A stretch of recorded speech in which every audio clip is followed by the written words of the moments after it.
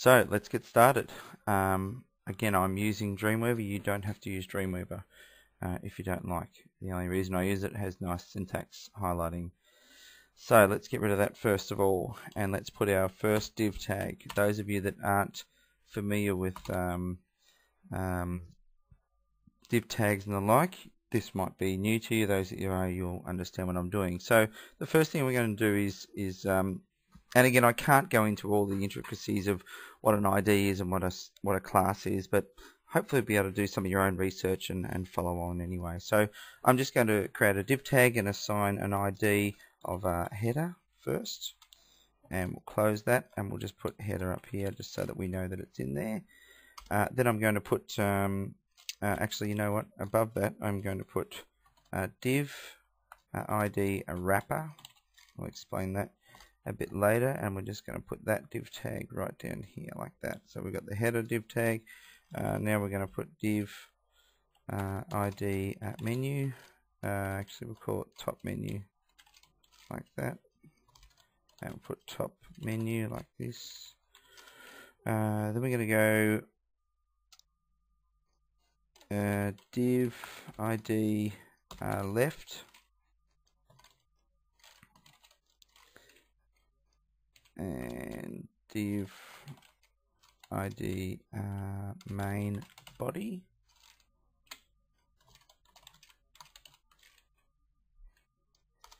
and actually we'll just do it this way only because I know it works better. Div ID right, and main body, and then also last one, div ID footer. So if we just go into the design view, that's all we should have a look at. And if we go back to our template and we refresh, there we are. So that's all we've got at the moment. Not looking too exciting just yet. So let's put just a little bit of structure behind it first, shall we? So the ID, the wrapper is what's going to go around the entire area. So let's get that sorted first. So what you need to do first is open up the template.css, and right at the top here, so in the style sheet template.css, we're going to put a hash mark and wrapper,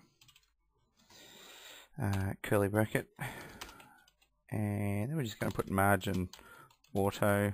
This will center it in the middle, and we're going to give it a width as well. Give it a width of, say, 960 pixels. Oops. Close that off and save it. Let's see what that gives us to begin with. And there we go. So we can see it's indented a bit because it's now 960 pixels. And just so that we can see it, why don't we put a border, thin, solid black, like that. So now we can see how it's centered in the page. If we can, and even if we just reduce that, it will stay centered with the width. Okay, now what we're going to do, we're going to make this header a little bit taller. So now in the same area, we're going to go down one and put header, hash header, curly bracket, and we'll just give it a background color first. So we give background color, let's just choose something really gaudy so that we can tell, and we'll give it a height. We'll give it a height of, say, 50 pixels. Oops. And again, close that off. Let's take a look at that. And we can see now we've got a background and it's starting to take shape. You'll notice I'm also using Internet Explorer to do all the testing, and there's good reason for that. I always find that most of the mistake or most of the abnormalities will come from Internet Explorer rather than Firefox, but I also check in both. So there we are. So far we've got the header, the wrapper. We're going to do the top menu now. So again, we'll just put in a top menu tag, menu, curly bracket, give it a height of say 20 pixels. We won't give it a background color. In fact, we'll just leave it like that. And what else we got? Left and right and main body. So we'll tap in here, left. Just leave that open for a moment. Right. I'm just going to create them rather than fill them in. Main body. And the only thing we'll put in there is put float left and float right. Whoops. Okay, so we should start to see some resemblance of something that looks a little bit like. We've got left, main body is sort of in line with the right. So, and we've got the top menu and we've got the footer at the bottom. Oh, and we forgot to put footer, didn't we? So just go down one more. Footer. And give that one a height of 30 pixels. And we'll give that a background color so that we can top and tail it.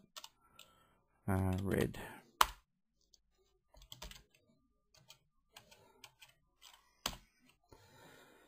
Refresh that and here we go. Now we're really starting to cook.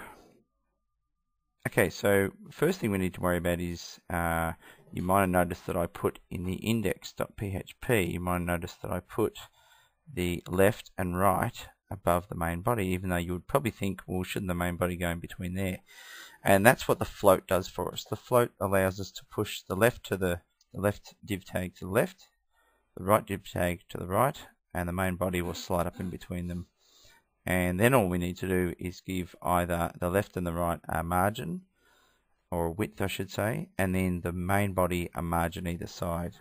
There's fors and against, but for the purpose of the exercise for this, as I said, I'm not going to go into every intricate detail of how to do a template, but we'll just do a very simple one.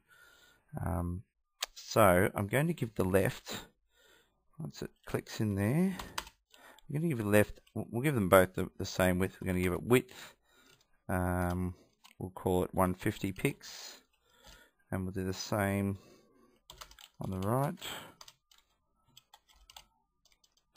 Okay, and then in the main body, I'm going to give margin, margin left 155 pixels, and margin right 155 pixels. Okay, let's take a look at that now. Did I save that?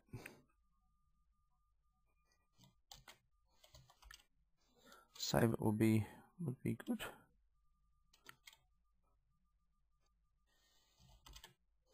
And give that another refresh now that we've got it saved, and now we can see what's going on. So we've got the left over here, the main body's separated now from the right, and just for fun, let's give the left and right a bit of some color.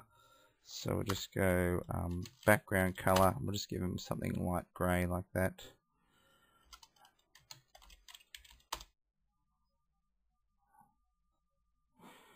That one there, that will make it stand out a little bit more. And save that again. And there we go. So we're starting to get there.